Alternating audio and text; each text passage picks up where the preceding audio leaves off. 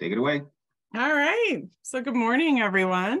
So I know you guys are reading the book, Journey of the Soul. So I know that you've gotten, if you've read the chapter on meditation, you have a kind of general idea of what meditation is. And hopefully today we'll just dig a little bit deeper and then get a chance to practice it as well. So we're going to actually do a meditation this morning as well.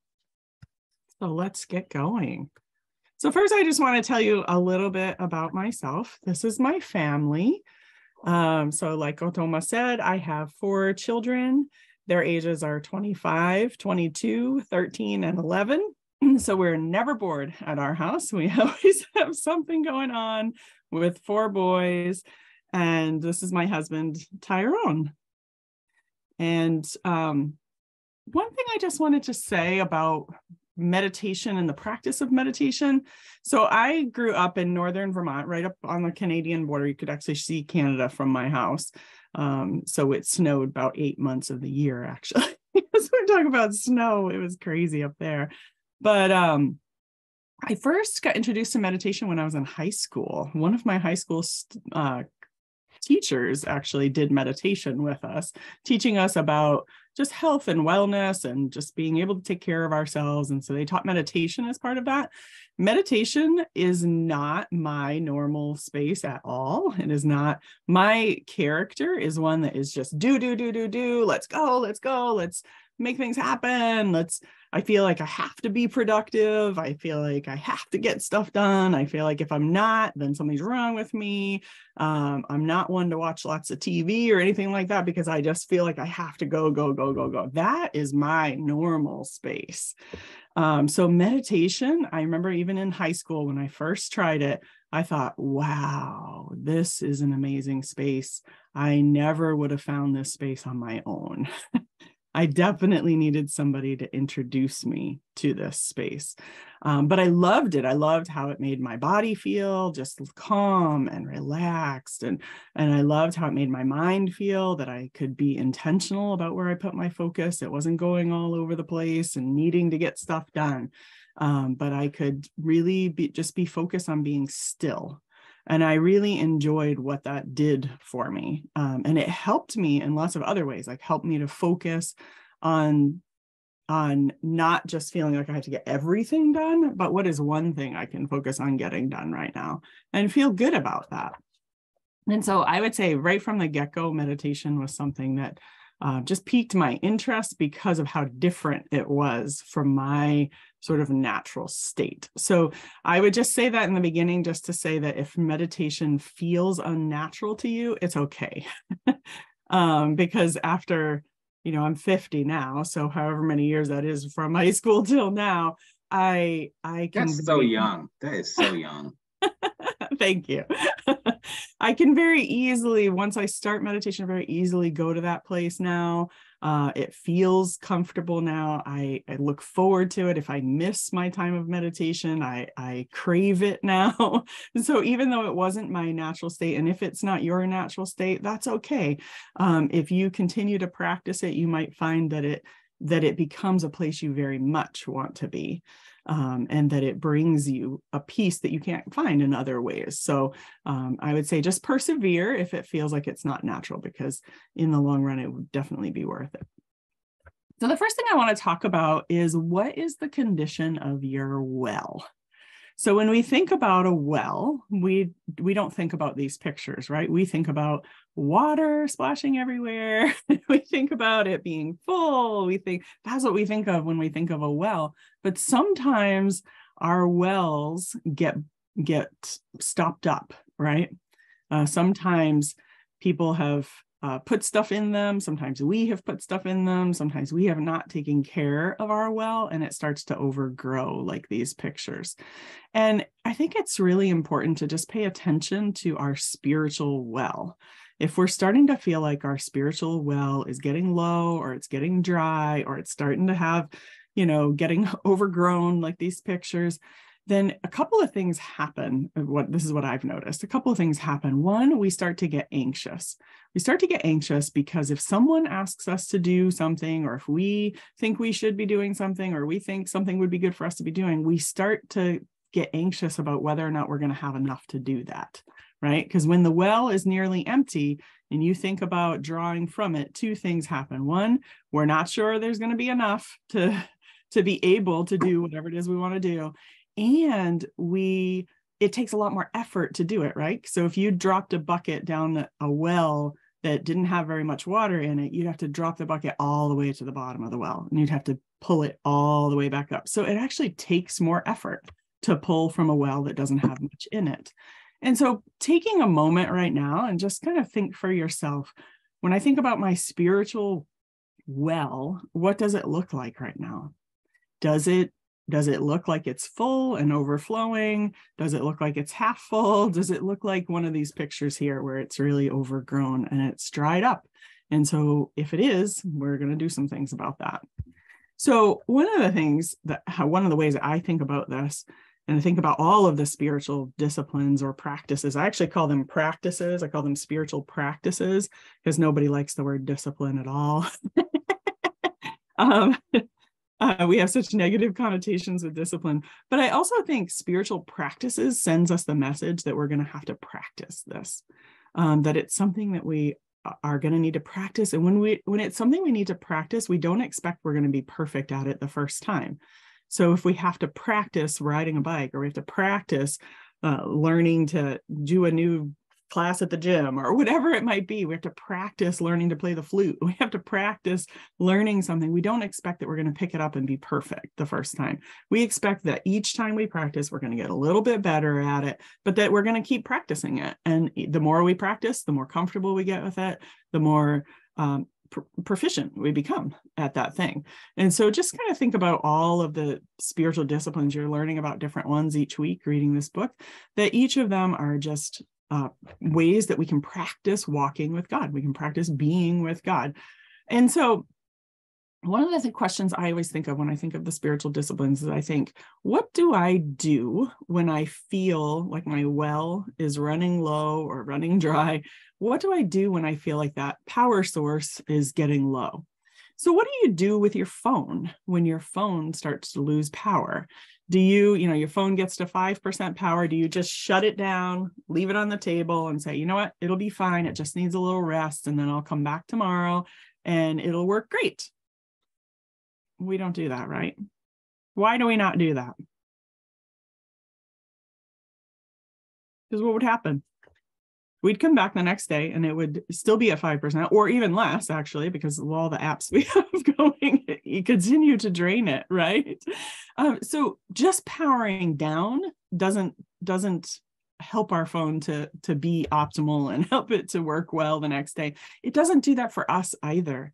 So for us to pay attention to that, we don't want to just power down when we start to feel overdrawn. We want to learn actually how to power up.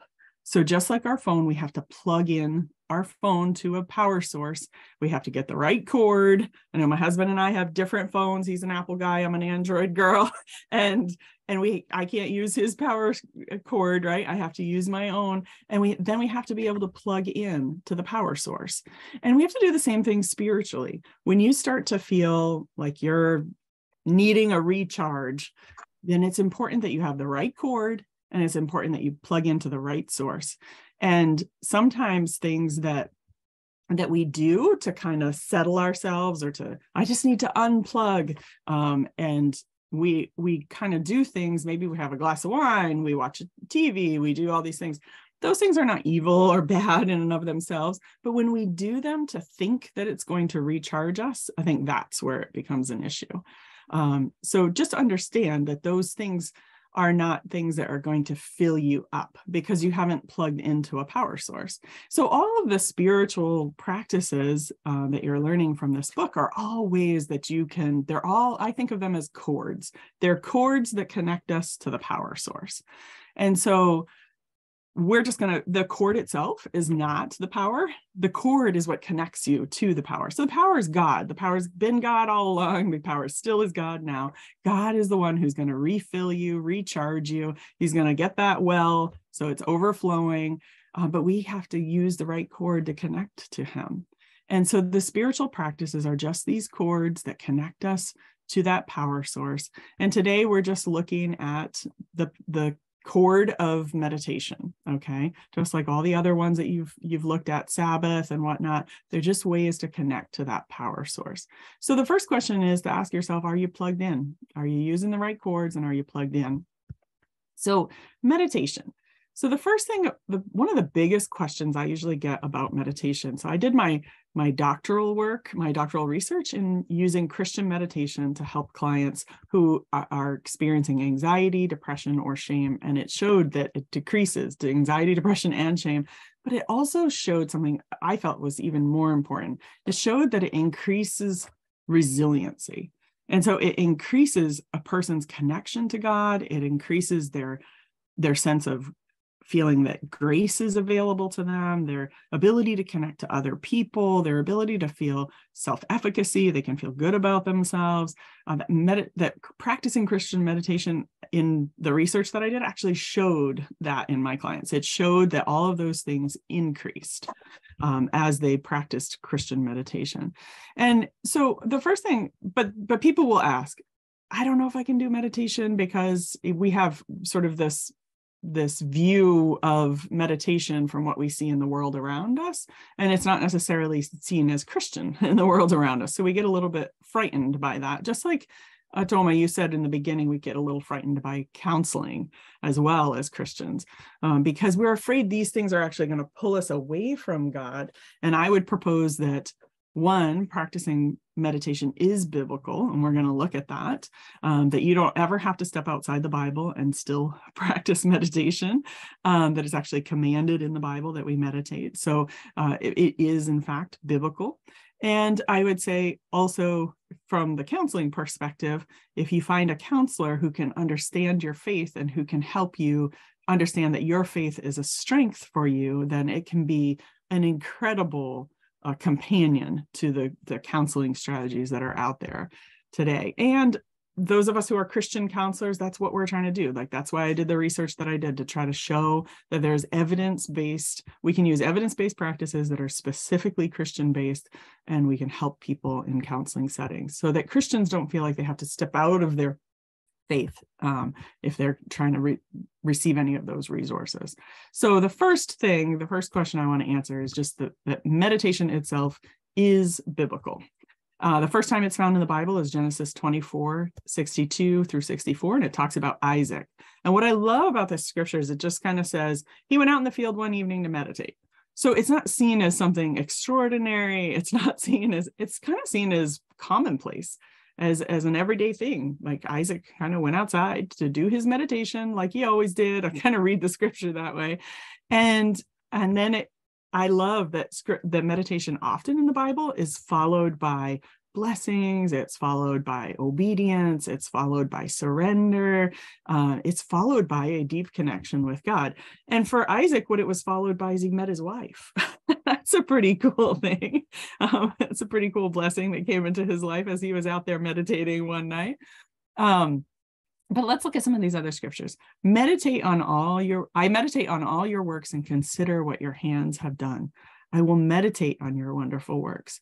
Keep this book of the law, always on your lips. Meditate on it day and night, so that you may be careful to do everything written in it. Then you will be prosperous and successful. I have more insight than all my teachers, for I meditate on your statutes. So the word calls us to meditate on the word, calls us to meditate on God's character, who he is, and where he is in our life. And so just understanding meditation is biblical.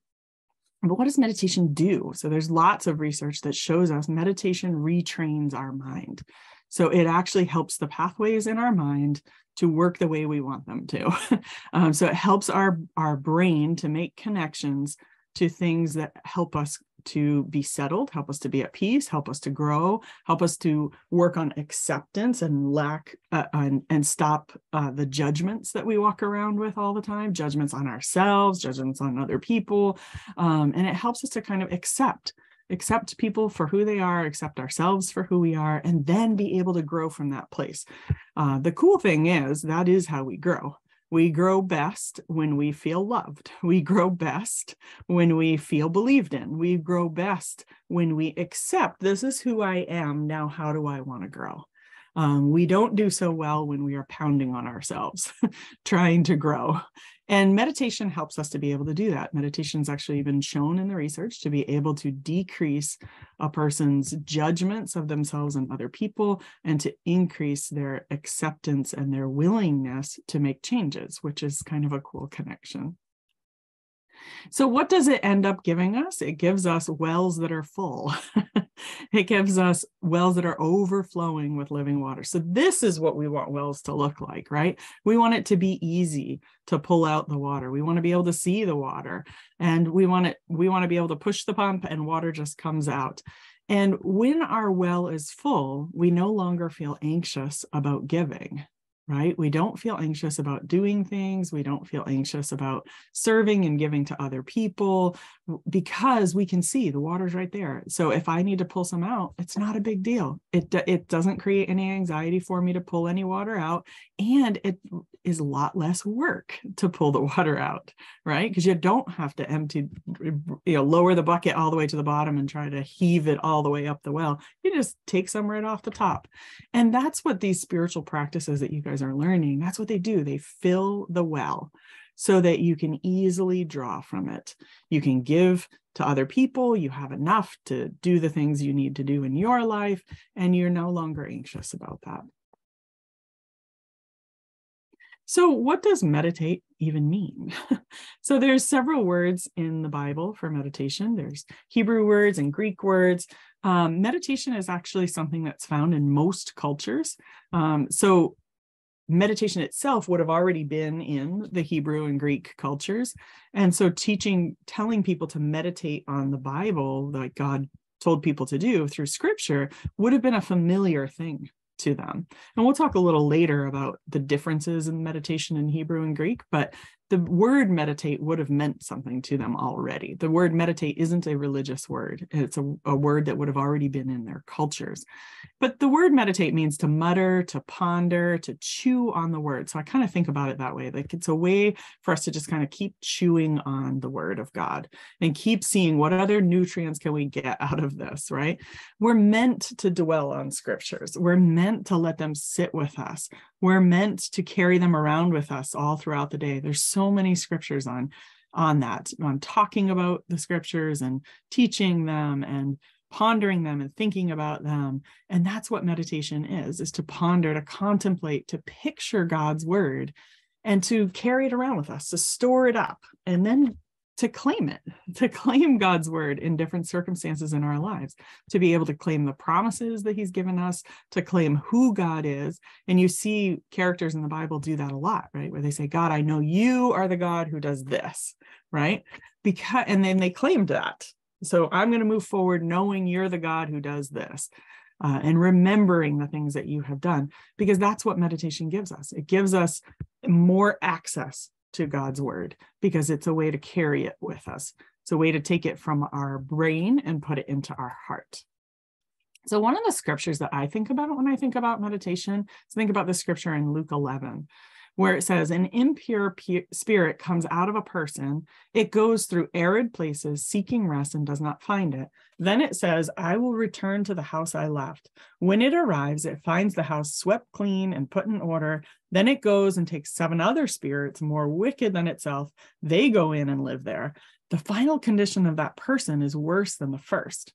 So what that tells us is that we need to not just sweep out the negative things in our life, but we need to make sure we fill up with the right things.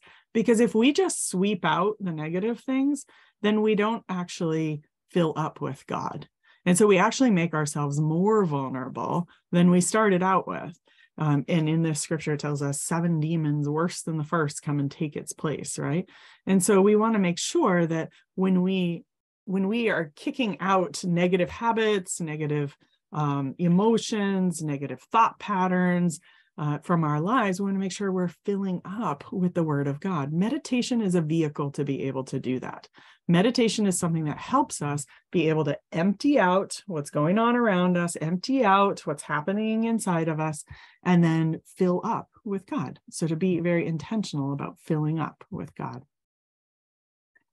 One of the things, I think, Otoma, you said that you guys read the book, The Spiritual Disciplines for the Christian Life. And one of the things that studied it. We devoured it. Uh-huh. And so Donald Whitney, one of my favorite quotations about meditation, is from his book. He says, meditation is the missing link between Bible intake and prayer. Too often disjointed, the two should be united. Typically, we read the Bible, we close it, and then we try to shift gears into prayer. I don't know if you've ever felt that way. If you've ever felt like, I'm good at Bible study, but I'm not good at prayer. I'm good at prayer, but I'm not good at Bible study. And I hear people say that all the time because they're two very different things, okay? So Bible study tends to be a very cognitive exercise. Prayer tends to be a pouring out of our hearts to God, wherever our heart is at that moment. And the Bible can really help us to kind of direct our prayers. There's great examples in the Bible of incredible prayers that people have prayed. But sometimes when we're reading the Bible, we're looking for things like context. We're looking for, how do I understand this? Which is important. We need to do that. God's asking us to engage our brain and our cognitions in understanding his word and understanding his character. But then when we try to pray, we're trying to connect our heart to God. It feels like too much of a shift and it is actually asking a different part of your brain to get engaged. And so it can be super challenging to make a switch from one to the other. Meditation is a great way to create a bridge between those two things, where we can study the Bible, we can understand it, we can start to cognitively make connections about what it's about, then take some time just sitting with it, which is what meditation teaches us to do. Take some time to just sit with that scripture. Take some time to just let it be, to not try to understand it, but just let it be with you. So just let it visit you. Have it over for tea. Just let it visit you for a little while. Then see what happens to your prayer life. When I first started looking into this, I actually started experimenting on my kids. Because I'm a psychologist, so that's what we do. We try to understand behavior and see examples of it. So we used to always pray together as a family in the evening. And so we'd be busy throughout our day. And then, okay, kids, get your jammies on, let's brush your teeth. And then we're going to pray. And so we'd sit down to pray. And pretty much every night the kids would say, thank you, God, for this great day. And hope tomorrow's a great day. And, just kind of this rote prayer. My husband was like, we really need to teach the kids how to pray from their heart. And so he was giving them all these strategies and whatnot. And they were definitely working. They were helping to get them to slow down and help them to try to understand we need to connect to God with our heart, not just kind of rattle through our day, but connect our heart to God. So then I started meditating with them. I said, you know what, let's just do a very brief, and I would do like a 1 or 2 minute meditation. Just take some breaths. We're going to center in on God. We're just take a moment to just be still. Take a moment to just calm ourselves and connect to God. Like pay attention for a second to God. Pay attention to that's who we're about to talk to. And then let them pray afterwards. And I was amazed. I was amazed at how quickly they started praying from a very different place after just a 1 or 2 minute meditation before prayer at night. So it definitely works. That's my own personal little experiment with being able to observe other people in it. I definitely observe it in myself that I connect so much better to God if I spend just a few moments in meditation. If I spend longer in meditation, then my prayer flows out of meditation pretty naturally. Without even having to say, okay, now time to pray and switch over to prayer, but just kind of it flows right into prayer. Because I'm a lot more connected. My heart is more connected to God. So that's what meditation offers, is the opportunity to be able to do that. Psalm 1-3 says, blessed is the one who does not walk in step with the wicked, or stand in the way that sinners take, or sit in the company of mockers, but whose delight is in the law of the Lord, and who meditates on his law day and night. That person is like a tree planted by streams of water, which yields its fruit in season, and whose leaf does not wither. Whatever they do prospers. And so I think just look at what God's describing here. He's describing that well that's overflowing, right? The tree planted by streams of water. And what is he saying to focus on? He's saying to focus on his law. We don't necessarily think about laws as something that's going to bring us refreshment, but that's what God's saying about himself. He's saying, meditate on, spend time with my law, with my word. You will understand so much more my heart. And when you do, whatever you do will prosper. That you will be like that tree planted by streams of water. It's refreshing and it's growing and it's being nourished and it's flourishing. And so that's what God is offering us when we take time to meditate on his word. Through meditation, we get to know God in a deeper, more personal way. And we get to begin to live that blessed life that he's prepared for us, right? Like he says, I have plans to prosper you and not to harm you. We all love that scripture in Jeremiah. And this is a way to just get connected. Okay, what are those plans God has for me? Well, who is God? What's his character? And what is my relationship with him? Meditation is a way to deepen that relationship that you have with him. It's connecting to God in deeper ways so that you can connect to what his purpose and his will for your life is. And so when you're walking in step with your purpose, I'm sure you've all experienced this. When I'm doing what I'm meant to do, I feel joyful. I feel light. I feel happy. I feel even if what I'm doing is hard. Even if what I'm doing is hard, I feel like this, I'm in the groove. This is what I'm meant to do. And so I feel good about doing it. And it feels right. And that's what God is offering us. Meditation is a way to connect to that because it's intentionally focusing your mind on God. It's intentionally focusing on his character, his deeds, his word. So the cool thing about meditation is it actually leads to transformation. It increases this understanding and insight and healing that we have. And I've seen that. I've seen that with myself. I've seen that with my clients. That people have felt like, you know what, I was learning skills and I was getting better.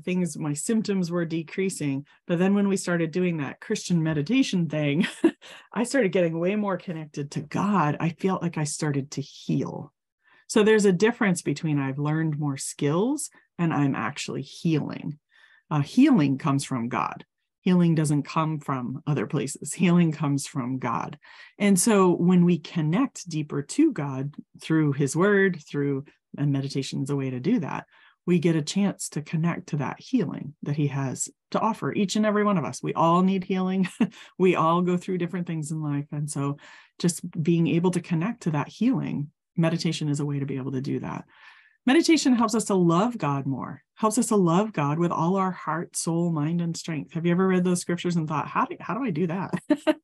How do I connect to God on all those different levels? He's asking for all of my heart, all of my mind, all of my strength. Meditation is a way to help us do that, helps us get more in touch with him. When we're more in relationship with someone, we can love them more. Romans 12:2 tells us, do not conform to the pattern of this world, but be transformed by the renewing of your mind. Then you will be able to test and approve what God's will is, his good, pleasing, and perfect will. Meditation on the scriptures helps to facilitate and cultivate this transformation of our minds. So I love this. This is a Zen proverb, but I love it because people will ask me sometimes, how often should I meditate and how long should I meditate for? And I love this little proverb. You should sit in meditation for 20 minutes a day, unless you're too busy. Then you should sit for an hour.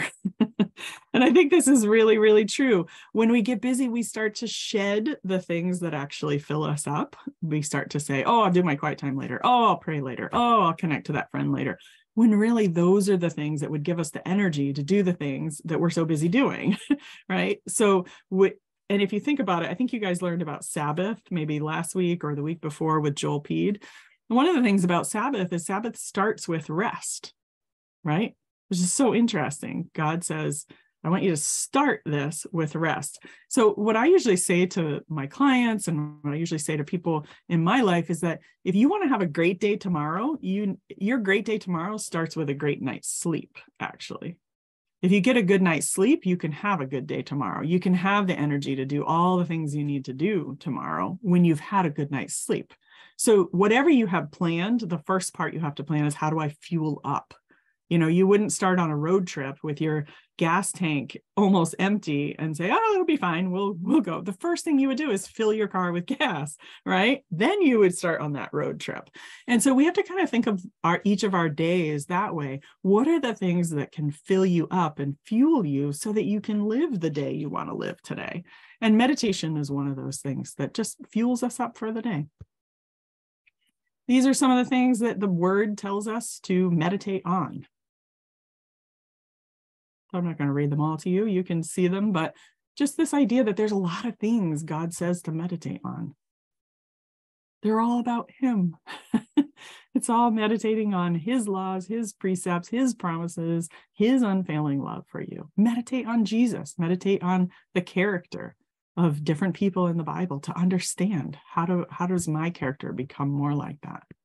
In practical terms, the Jewish tradition of meditation involves speaking the scripture over and over. The Greek tradition calls people to contemplate on the scripture, to really think about what does it mean. But either way that people meditate, or some combination of this, which is actually the meditation we're going to do in a couple minutes, both of these require that you first just make space to let scripture fill you up. Okay. So I always say, if you want to invite God over, you want to invite Jesus over to sit on the couch and talk to you, you first have to clear off the couch, right?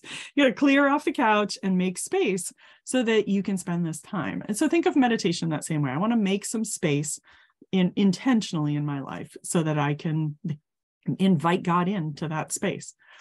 And Jesus, I think, gave us the perfect example of why in all the busyness of life, it's so important that we meditate, that we pray, that we spend time with him, because he did that. In Luke 5:16, if you read that scripture, it is in the middle of a super busy time for Jesus. He's doing a lot of healing. He's doing a lot of things are happening. And then right in the middle of it, it says, Jesus often withdrew to lonely places and prayed. And I think Jesus knew that well needs to constantly be replenished. There's a lot of needs around me. And if I'm going to meet these needs, I need to be filled up on a regular basis. And so all the more we're going to have to think that way about ourselves. So find your quiet space. It can be anywhere. It can be a closet in your house. It can be a park down the street. I have a beautiful lake down the street from my house. That's a beautiful place to go and just sit and meditate, bring a scripture with me, and be able to just be with God for that time. But you could be like, I have a corner of my couch. I get up early in the morning and I have a little meditation there every morning when I get to be by myself. So just find your space, but be intentional about it. Find a space that you really feel like I can get away from all the distractions of life. So now we're going to just spend a few minutes actually practicing a scriptural meditation. I've already chosen this scripture, but if you were to do this for yourself, I want you to choose whatever scripture you want for the day. But I figured today is Sunday. We get to go to Sunday service, we get to worship, and we get to be with other people. So let's get in touch with this scripture. The joy of the Lord is your strength. Okay, so if you're able to, I would encourage you to close your eyes. Our eyes are very distracting. Our visual field is very distracting. So if we can get rid of some of the distractions, it's super helpful to us. And just allow yourself to settle into whatever chair you're sitting in, whatever couch you're sitting on, wherever you are, and just allow yourself to just be still. And just allow yourself to slow down. And just notice that you're breathing. Notice that your body's doing all the work it needs to do to keep you going, and you don't need to worry about it right now. That you can take this few moments and just reflect on a scripture. You can take this few moments and just be with God. The scripture we're going to focus on this morning is the joy of the Lord is your strength. Nehemiah 8:10. Just first start by just saying a little short prayer to yourself, just asking for guidance in the next few minutes as you complete this meditation, knowing that you're spending this time with God. And just purposefully shift your focus from earthly mindedness to heavenly mindedness.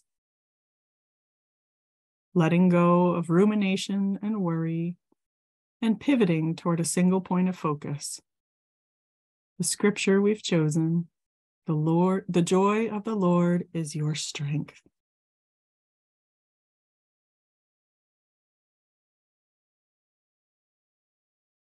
Take a deep breath in and breathe out, repeating the scriptural phrase with focused, sustained attention.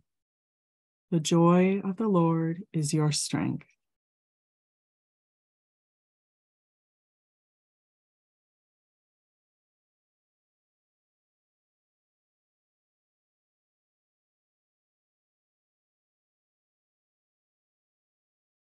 If you choose a longer scripture in the future, you may want to do half in one breath and half in another breath. But just repeat this breathing in and breathing out the scripture slowly and intentionally several times. The joy of the Lord is your strength.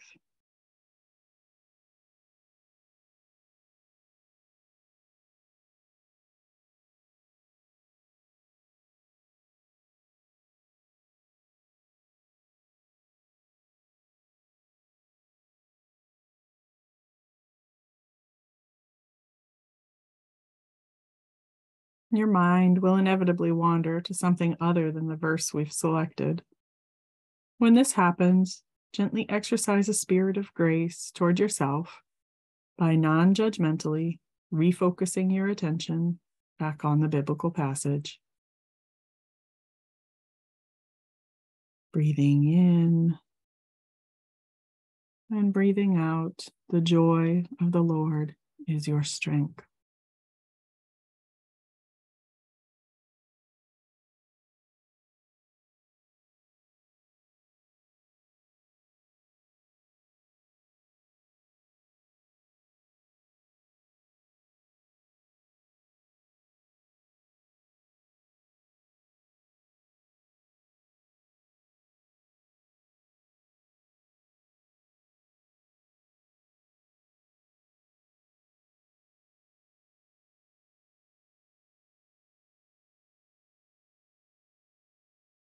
And quietly reflect on the passage. Notice the feeling that arises with this biblical topic.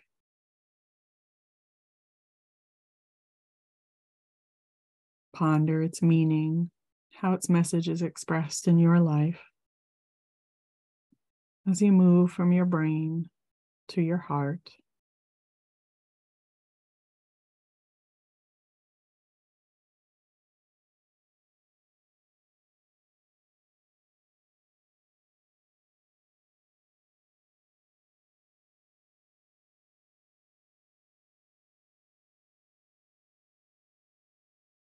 Just breathing in and breathing out, the joy of the Lord is your strength.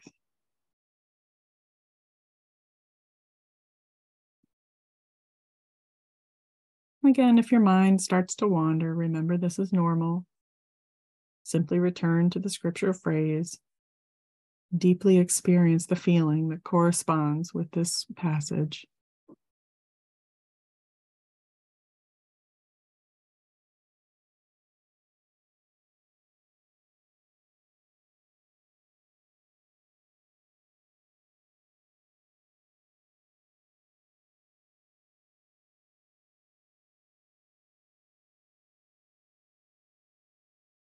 And as you conclude, make a commitment to act on what you've just focused all of your attention on in a Christ-like manner. Say a short prayer to God, thanking Him for revealing Himself to you through His Word, knowing it is always available to you. You can return to it at any point throughout your day, breathing in, saying the scripture as you breathe out. The joy of the Lord is your strength.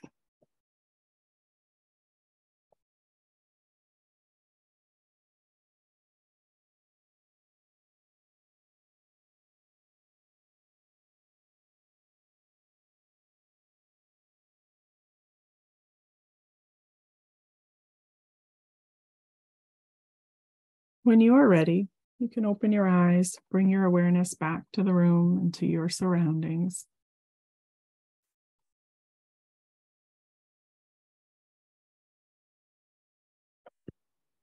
And just take a moment and just ask yourself, what was that like for you?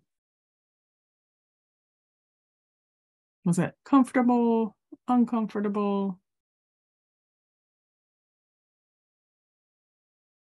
Whatever the answer is, okay. We're just starting where we're at. One thing I suggest is try adding a short meditation to your quiet time. So meditating on a passage from the Bible reading that you're already doing. I usually say start with 5 minutes.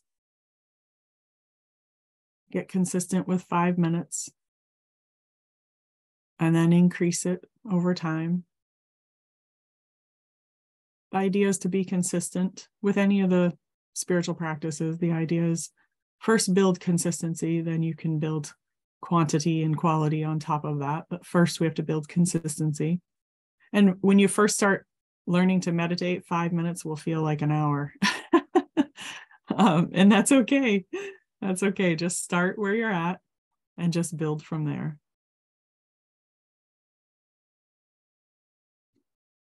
How long was our meditation? That was probably 5 or 6 minutes. It wasn't very long. Okay. And what I like about scripture meditation is that if you do it in the morning, then you really can throughout your day just breathe in and breathe out. We breathe 22,000 times a day. We pay attention to very few of those. So you could harness a few of those to just bring yourself back to the scripture that you had in the morning. Because a lot of times we can read the Bible in the morning and then by lunchtime we've forgotten even what we've read, right? And so if you can hold on to a scripture and breathe it in and out throughout your day, it'll really help you to connect more to it. I usually recommend that people stick to doing the same scripture for a few days at least with meditation, because I think it will help you to see how when you have this repeated exposure to the same scripture, how it changes that scripture for you, how it changes your relationship to it, how you start to apply it in your life in different ways, because it takes it from that I understand it cognitively to it's in my heart and I'm living from it kind of place. And imagine what it would be like to do a meditation for an hour or for a day, or for, like, to start to expand your idea of what meditation is. So a couple resources I wanted to give to you guys. One, here is a QR code that just goes to my very boring YouTube channel that just has meditations on it. That's the only thing on it, are just some meditations that I've recorded. I use it in my practice to give people their homework, and I use it in the church when we do different presentations on meditation, just to give you a starting point in meditation. So I think it's like 6 different meditations that are on there that you can use as guided meditations. I think the longest one is pushing 15 minutes. The shortest one is maybe 8. So it's a good sort of 10 minutes that you can do to start to get you in the practice of meditation. The meditation we just did was a combination of a Hebrew and Greek meditation, in the sense that we repeated a scripture over and over, but we also spent time in contemplation, kind of saying, what does this scripture mean to me and how does it apply to my life? So it was a combination of both of those. Here are some books that are not all just about meditation, but are just books that I think have helped me to slow down, helped me to get more connected to God. Some of them are specifically on meditation. Some of them are just on spiritual practices or on recognizing God in the world in different ways than what we're used to. And it helps us to slow down. It helps us to see God in bigger ways. So I just wanted to kind of give you guys those resources as well. That's awesome. So I know we have about 10 minutes left, so I'm going to stop sharing just so I can see people, because when I'm sharing the presentation, I can only see like 2 people.